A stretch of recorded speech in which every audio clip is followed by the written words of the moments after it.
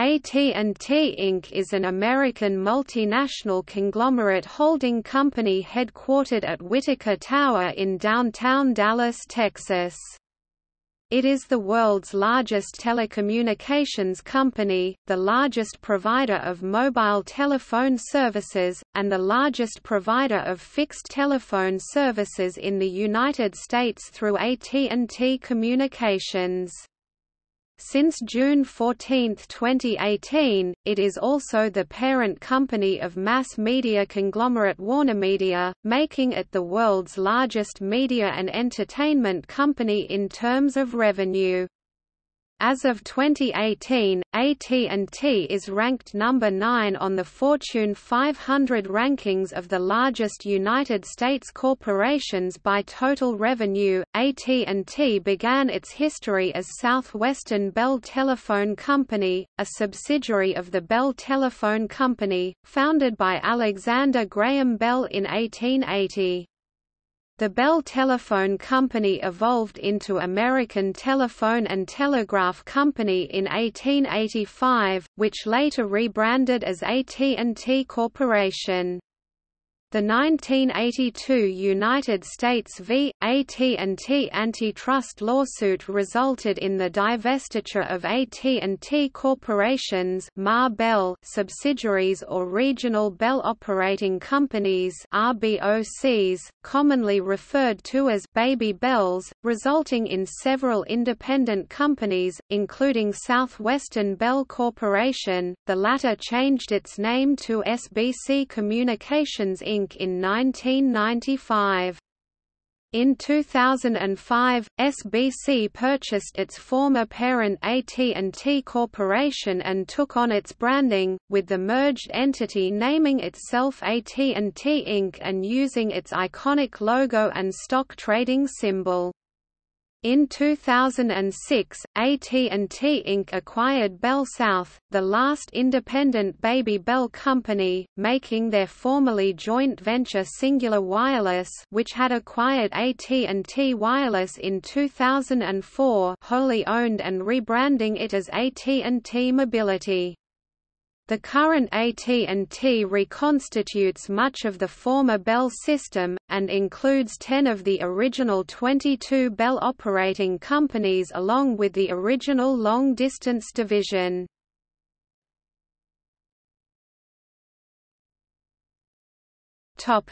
History. Origin and growth. 1885 to 1981. AT&T can trace its origin back to the original Bell Telephone Company founded by Alexander Graham Bell after his patenting of the telephone.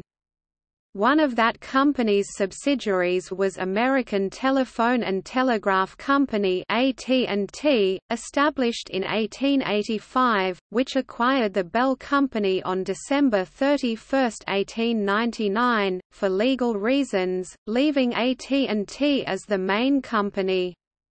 AT&T established a network of subsidiaries in the United States and Canada that held a government-authorized phone service monopoly, formalized with the Kingsbury Commitment, throughout most of the 20th century. This monopoly was known as the Bell system, and during this period, AT&T was also known by the nickname Ma Bell. For periods of time, the former AT&T was the world's largest phone company. Breakup and reformation. 1982 to 2004. In 1982, U.S. regulators broke up the AT&T monopoly, requiring AT&T to divest its regional subsidiaries and turning them each into individual companies. These new companies were known as regional Bell operating companies, or more informally, Baby Bells. AT&T continued to operate long-distance services, but as a result of this breakup, faced competition from new competitors such as MCI and Sprint. Southwestern Bell was one of the companies created by the breakup of AT&T Corp. The architect of divestiture for Southwestern Bell was Robert G. Pope. The company soon started a series of acquisitions. This includes the 1987 acquisition of Metromedia Mobile Business and the acquisition of several cable companies in the early 1990s. In the later half of the 1990s, the company acquired several other telecommunications companies, including some Baby Bells, while selling its cable business. During this time, the company changed its name to SBC Communications. By 1998, the company was in the top 15 of the Fortune 500, and by 1999 the company was part of the Dow Jones Industrial Average, lasting through 2015. Purchase of former parent and acquisitions 2005 to 2014. In 2005, SBC purchased AT&T for $16 billion. After this purchase, SBC adopted the better-known AT&T name and brand, with the original AT&T Corp. Still existing as the long-distance Landline subsidiary of the merged company. The current AT&T claims the original AT&T Corp's history, dating to 1885, as its own, though its corporate structure only dates from 1983. It also retains SBC's pre-2005 stock price history, and all regulatory filings prior to 2005 are for Southwestern Bell, SBC, not AT&T Corp. In September 2013, AT&T Inc. announced it would expand into Latin America through a collaboration with América Móvil. In December 2013, AT&T announced plans to sell its Connecticut wireline operations to Stamford-based Frontier Communications. Recent developments 2014–present. AT&T purchased the Mexican carrier Iusacell in late 2014, and 2 months later purchased the Mexican wireless business of NII Holdings, merging the two companies to create AT&T Mexico. In July 2015, AT&T purchased DirecTV for $48.5 billion, or $67.1 billion including assumed debt, subject to certain conditions. AT&T subsequently announced plans to converge its existing U-verse home internet and IPTV brands with DirecTV, to create AT&T Entertainment, in an effort to increase its media holdings. On October 22, 2016, AT&T announced a deal to buy Time Warner for $108.7 billion. AT&T also owns approximately a 2% stake in Canadian-domiciled entertainment company Lionsgate. On July 13, 2017, it was reported that AT&T would introduce a cloud-based DVR streaming service as part of its effort to create a unified platform across DirecTV and its DirecTV Now streaming service, with U-verse to be added soon. In October 2018, it was announced that the service is set to launch in 2019. On September 12, 2017, it was reported that AT&T planned to launch a new cable TV-like service for delivery over the top over its own or a competitor's broadband network sometime next year. On November 20, 2017, Assistant Attorney General Makan Delrahim filed a lawsuit for the United States Department of Justice Antitrust Division to block the merger with Time Warner, saying it will harm competition, result in higher bills for consumers and less innovation. In order for AT&T to fully acquire Time Warner, the Department of Justice stated that the company must divest either DirecTV or Turner Broadcasting System. As of 2017, AT&T is the world's largest telecommunications company. AT&T is also the second largest provider of mobile telephone services and the largest provider of fixed telephone services in the United States. On March 7, 2018, the company prepared to sell a minority stake of DirecTV Latin America through an IPO, creating a new holding company for those assets named VRIO Corp. However, on April 18, 2018, just a day before the public debut of VRIO, AT&T cancelled the IPO due to market conditions. On June 12, 2018, AT&T was given permission by U.S. District Court Judge Richard J. Leon to go ahead with its $85 billion deal for Time Warner. The DOJ had attempted to stop the merger fearing it would harm competition. The merger closed 2 days after, becoming a wholly owned subsidiary and division of AT&T with a new name, WarnerMedia, announced the next day. 3 months after completing the acquisition, AT&T reorganized into 4 main units: communications, including consumer and business wireline telephony, AT&T Mobility, and consumer entertainment video services, WarnerMedia, including Turner Cable Television Networks, Warner Bros. Film and Television Production, and HBO, AT&T Latin America, consisting of wireless service in Mexico and video in Latin America and the Caribbean under the VRIO brand, and advertising and analytics, since renamed XANDR. AT&T Latin America. AT&T Latin America, formerly AT&T International, Inc., is a wholly owned division of AT&T which operates in Mexico and 11 countries in South America. History. In 2017, AT&T announced a new AT&T International corporate division housing AT&T Mexico, DirecTV Latin America and their stakes of Sky Brazil and Sky Mexico. In October 2016, AT&T announced a deal to acquire Time Warner worth $85.4 billion, including assumed Time Warner debt. The proposed deal would give AT&T significant holdings in the media industry. AT&T's competitor Comcast had previously acquired NBC Universal in a similar bid to increase its media holdings, in concert with its ownership of television and Internet providers.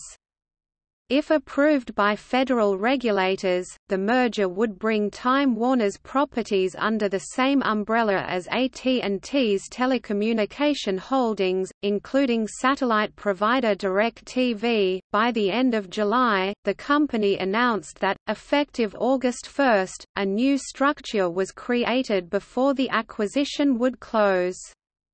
On September 15, 2017, Reuters reported, citing anonymous sources, that AT&T, the owner of DIRECTV's US and Latin American divisions, had hired an advisor to consider offering AT&T Latin America on the public stock market. In November 2017, the U.S. Justice Department said it was moving to sue to block the AT&T Time Warner merger. On November 20, 2017, the Department of Justice filed an antitrust lawsuit over the acquisition. Makan Delrahim stated that the deal would greatly harm American consumers. AT&T asserts that this suit is a radical and inexplicable departure from decades of antitrust precedent. On December 22, 2017, the merger agreement deadline was extended to June 21, 2018. On April 19, 2018, the IPO was cancelled. On June 12, 2018, the AT&T Time Warner merger was approved by a federal judge. 2 days later, AT&T completed the acquisition of Time Warner, and a day later the company was renamed WarnerMedia. On September 21, 2018, AT&T reclassified it 4 principal divisions, which includes AT&T International, which now have some assets moved out like the RSNs, and also merging consumer mobility, technology and business mobility, and renamed the company as AT&T Latin America. Landline operating companies. Of the 8 companies that were part of the breakup of the Bell system, these 5 are a part of the current AT&T. Ameritech, acquired by SBC in 1999. AT&T Corp., acquired by SBC in 2005. Bell South, acquired by AT&T in 2006. Pacific Telesis, acquired by SBC in 1997. Southwestern Bell, rebranded as SBC Communications in 1995, acquired AT&T Corporation and rebranded as AT&T Inc. in 2005.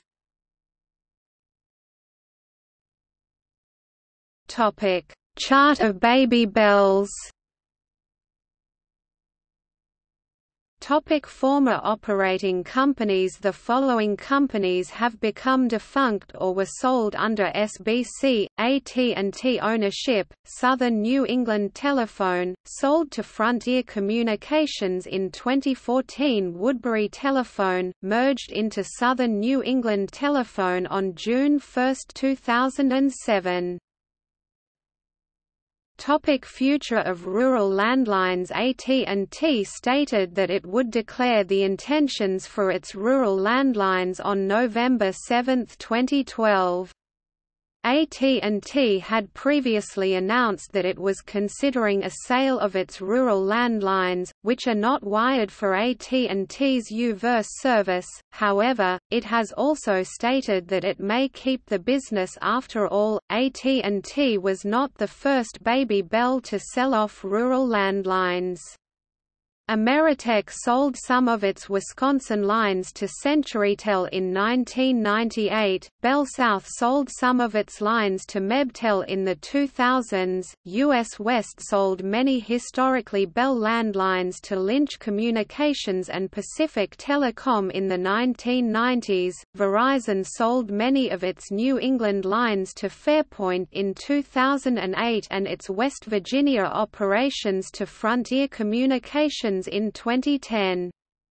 On October 25, 2014, Frontier Communications took over control of the AT&T landline network in Connecticut after being approved by state utility regulators. The deal was worth about $2 billion, and included Frontier inheriting about 2,500 of AT&T's employees and many of AT&T's buildings.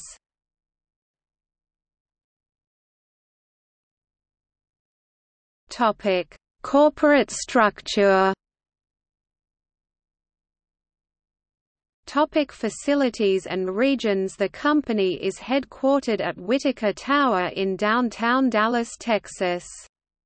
On June 27, 2008, AT&T announced that it would move its corporate headquarters from downtown San Antonio to One AT&T Plaza in downtown Dallas.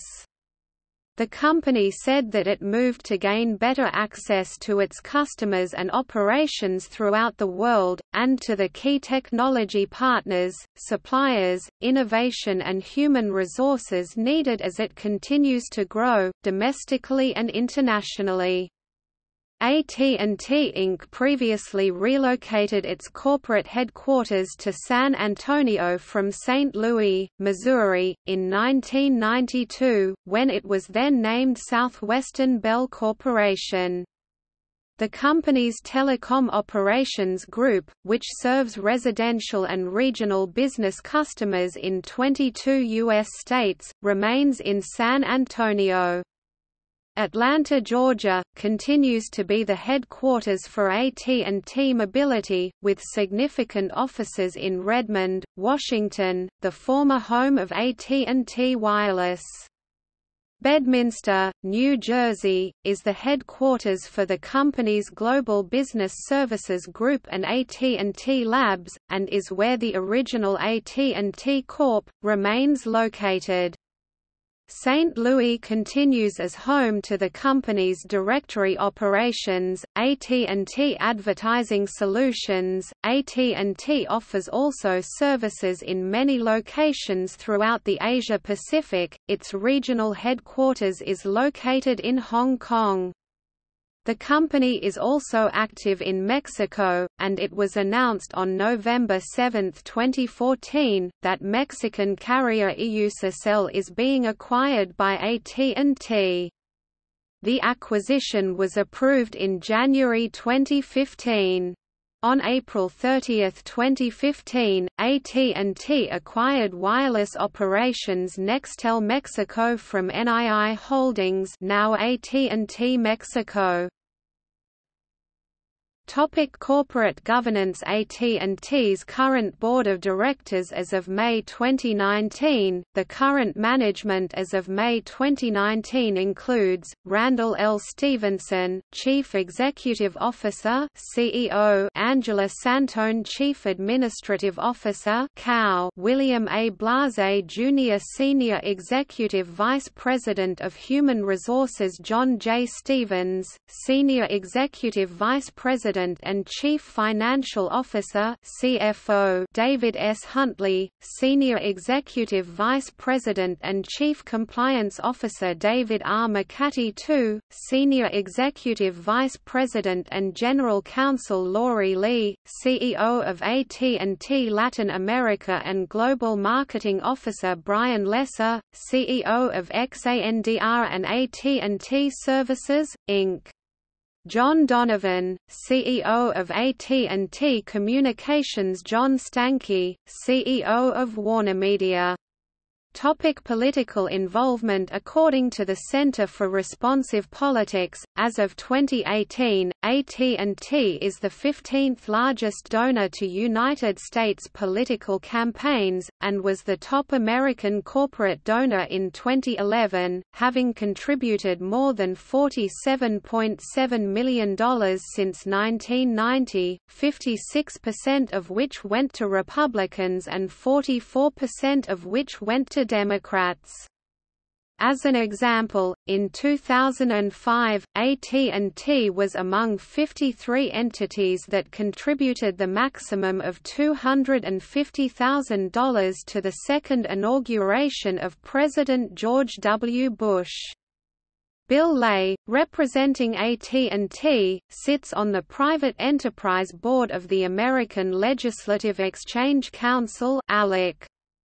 ALEC is a non-profit organization of conservative state legislators and private sector representatives that drafts and shares model state-level legislation for distribution among state governments in the United States. During the period of 1998 to 2010, the company expended $130 million on lobbying in the United States. A key political issue for AT&T has been the question of which businesses win the right to profit by providing broadband Internet access in the United States. The company has also lobbied in support of several federal bills. AT&T supported the Federal Communications Commission Process Reform Act of 2013 (H.R. 3675), 113th Congress, a bill that would make a number of changes to procedures that the U.S. Federal Communications Commission (FCC) follows in its rulemaking processes. The FCC would have to act in a more transparent way as a result of this bill, forced to accept public input about regulations. AT&T's Executive Vice President of Federal Relations, Tim McConaughey, said that the bill's much-needed institutional reforms will help arm the agency with the tools to keep pace with the Internet speed of today's marketplace. It will also ensure that outmoded regulatory practices for today's competitive marketplace are properly placed in the dustbin of history. In May 2018, reports emerged that AT&T made 12 monthly payments between January and December 2017 to Essential Consultants, a company set up by President Donald Trump's lawyer Michael Cohen, totaling $600,000. Although initial reports on May 8 mentioned only 4 monthly payments totaling $200,000, documents obtained by The Washington Post on May 10 confirmed the figure of 12 payments, which had begun 3 days after the president was sworn into office. AT&T confirmed the report the same day.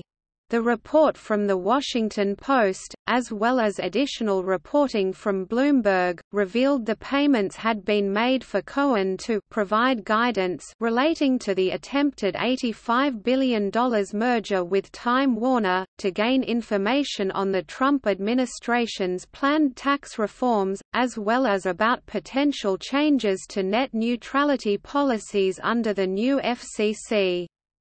However, chairman of the FCC Ajit Pai denied Cohen ever inquired about net neutrality on AT&T's behalf. A spokesperson for AT&T said that the company had been contacted by the special counsel investigation led by Robert Mueller regarding the payments, and had provided all the information requested in November and December 2017. In early 2019, the Democratic House Judiciary requested records related to the AT&T Time Warner merger from the White House.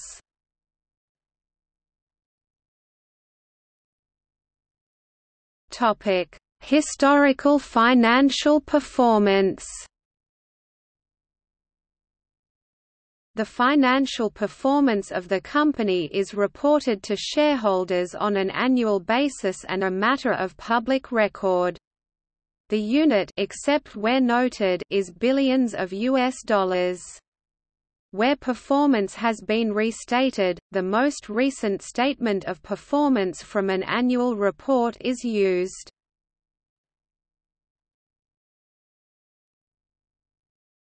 Topic: Criticism and controversies. Hemisphere database. The company maintains a database of call detail records of all telephone calls that have passed through its network since 1987. AT&T employees work at high-intensity drug trafficking area offices operated by the Office of National Drug Control Policy in Los Angeles, Atlanta, and Houston, so data can be quickly turned over to law enforcement agencies. Records are requested via administrative subpoena, without the involvement of a court or grand jury. Censorship. In September 2007, AT&T changed its legal policy to state that AT&T may immediately terminate or suspend all or a portion of your service, any member ID, electronic mail address, IP address, universal resource locator or domain name used by you, without notice for conduct that AT&T believes tends to damage the name or reputation of AT&T, or its parents, affiliates and subsidiaries. By October 10, 2007, AT&T had altered the terms and conditions for its Internet service to explicitly support freedom of expression by its subscribers, after an outcry claiming the company had given itself the right to censor its subscribers' transmissions. Section 5.1 of AT&T's new Terms of Service now reads, AT&T respects freedom of expression and believes it is a foundation of our free society to express differing points of view. AT&T will not terminate, disconnect or suspend service because of the views you or we express on public policy matters, political issues or political campaigns. Privacy controversy. In 2006, the Electronic Frontier Foundation lodged a class action lawsuit, Hepting v. AT&T, which alleged that AT&T had allowed agents of the National Security Agency (NSA) to monitor phone and Internet communications of AT&T customers without warrants. If true, this would violate the Foreign Intelligence Surveillance Act of 1978 and the First and Fourth Amendments of the U.S. Constitution. AT&T has yet to confirm or deny that monitoring by the NSA is occurring. In April 2006, a retired former AT&T technician, Mark Klein, lodged an affidavit supporting this allegation. The Department of Justice has stated it will intervene in this lawsuit by means of state secrets privilege. In July 2006, the United States District Court for the Northern District of California, in which the suit was filed, rejected a federal government motion to dismiss the case. The motion to dismiss, which invoked the state secrets privilege, had argued that any court review of the alleged partnership between the federal government and AT&T would harm national security. The case was immediately appealed to the Ninth Circuit. It was dismissed on June 3, 2009, citing retroactive legislation in the Foreign Intelligence Surveillance Act. In May 2006, USA Today reported that all international and domestic calling records had been handed over to the National Security Agency by AT&T, Verizon, SBC, and Bell South for the purpose of creating a massive calling database.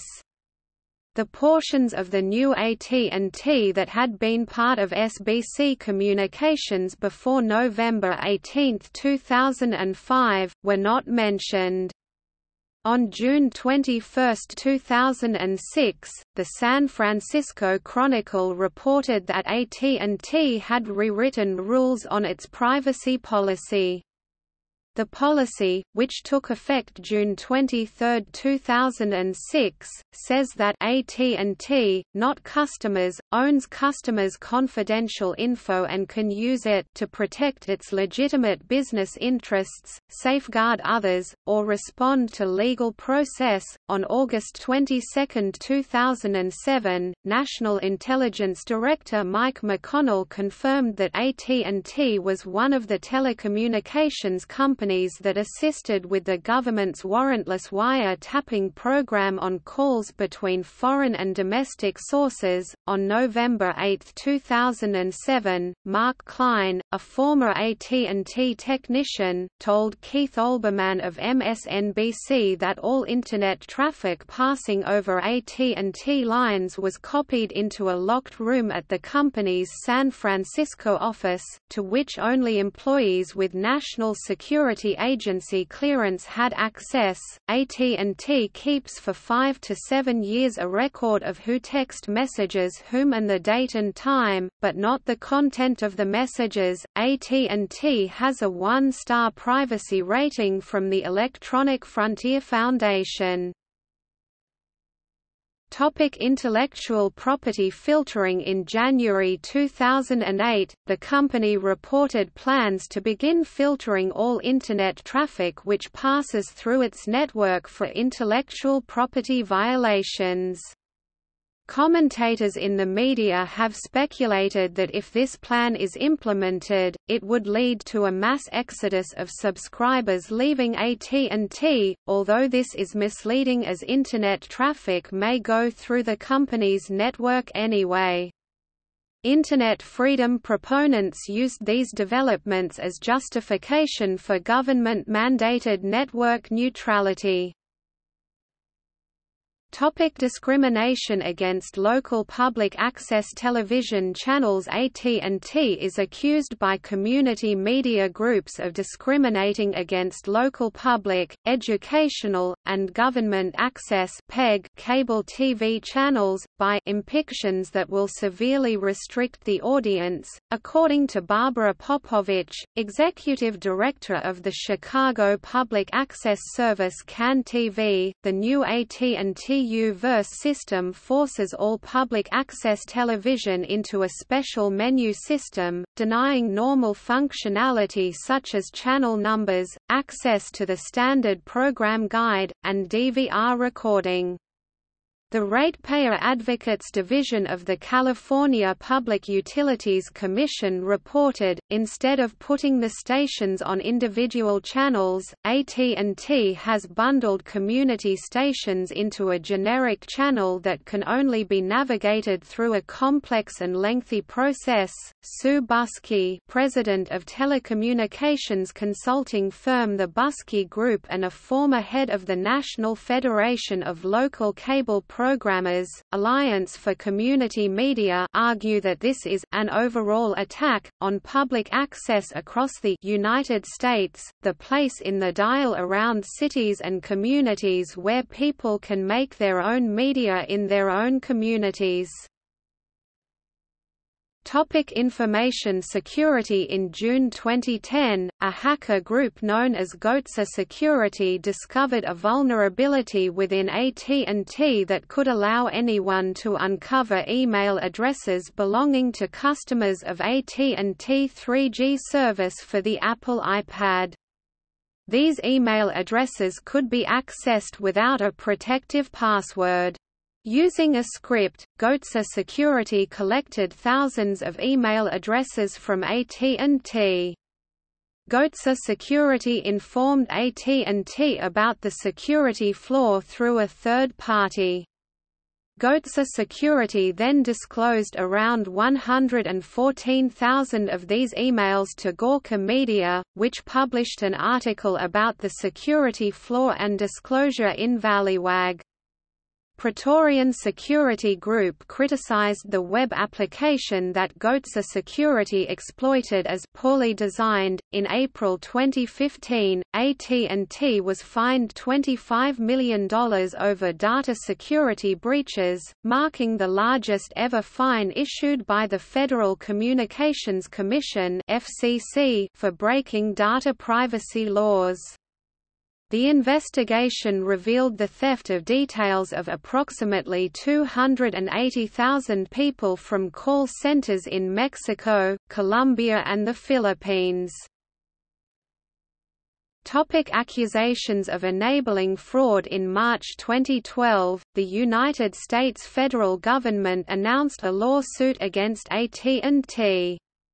The specific accusations state that AT&T violated the False Claims Act by facilitating and seeking federal payment for IP relay calls by international callers who were ineligible for the service and sought to use it for fraudulent purposes. The complaint alleges that, out of fears that fraudulent call volume would drop after the registration deadline, AT&T knowingly adopted a non-compliant registration system that did not verify whether the user was located within the United States. The complaint further contends that AT&T continued to employ this system even with the knowledge that it facilitated use of IP relay by fraudulent foreign callers, which accounted for up to 95% of AT&T's call volume. The government's complaint alleges that AT&T improperly billed the TRS fund for reimbursement of these calls and received millions of dollars in federal payments as a result. Racism. On April 28, 2015, AT&T announced that it had fired Aaron Slater, president of Content and Advertising Sales, for sending racist text messages. Slater was also hit with a $100 million discrimination lawsuit, filed by African American employee Noemi King. The day before that, protesters arrived at AT&T's headquarters in Dallas and its satellite offices in Los Angeles, as well as at the home of CEO Randall Stephenson, to protest alleged systemic racial policies. According to accounts, the protesters are demanding AT&T begin working with 100% black-owned media companies. Trademark violation. In June 2016, Citigroup sued AT&T for trademark infringement, false designation of origin, and unfair competition.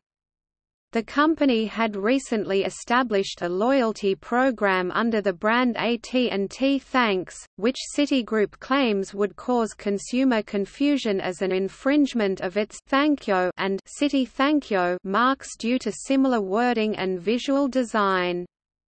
Citi, which also provides a co-branded credit card for AT&T that links with its Thankyo Rewards program, sought unspecified damages and the expungement of AT&T's trademark registration. The suit was dismissed in August 2016, with a judge ruling that there was a low likelihood of confusion between the two marks because the companies fall within different industries, and that consumers who use loyalty programs would be able to clearly take into account the attributes associated with the products they purchase and, thus, be able to distinguish them.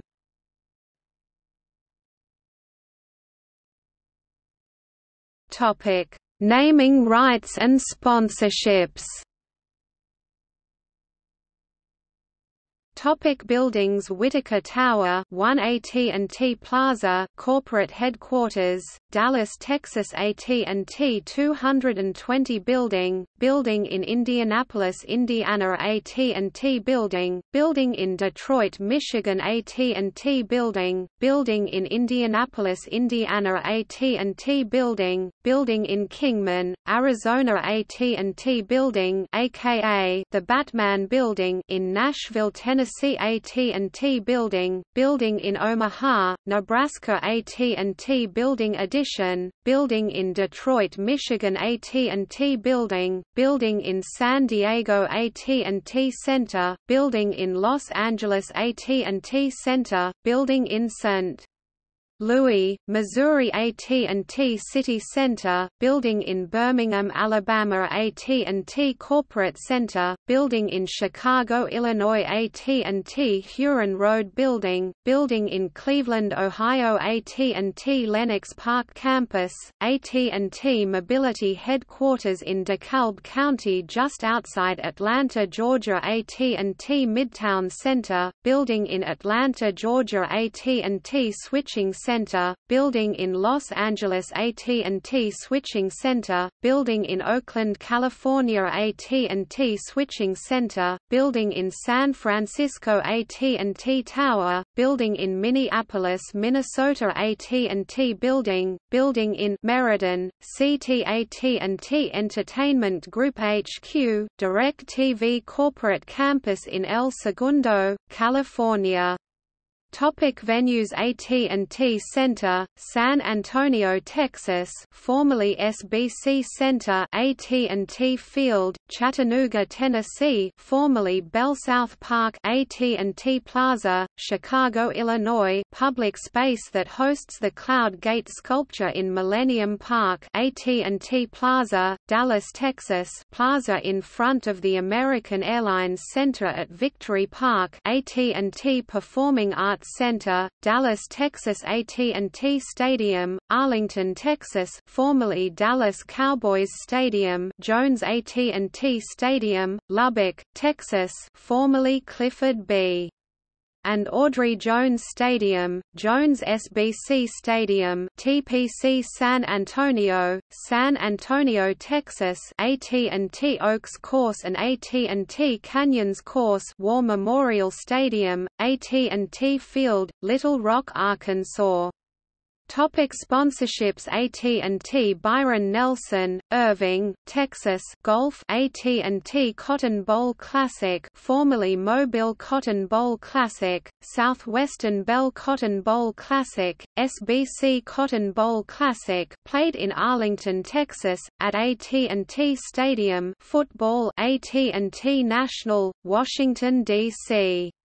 Golf. AT&T Pebble Beach National Pro-Am Golf. AT&T Red River Rivalry, Dallas, Texas, formerly Red River Shootout, SBC Red River Rivalry. Football. Major League Soccer and the United States Soccer Federation, including the U.S. men's and U.S. women's national teams and the Major League Soccer All-Star Game from 2009. Mexico National Football Team, United States Olympic Team, National Collegiate Athletic Association, Corporate Champion. AT&T American Cup, artistic gymnastics competition.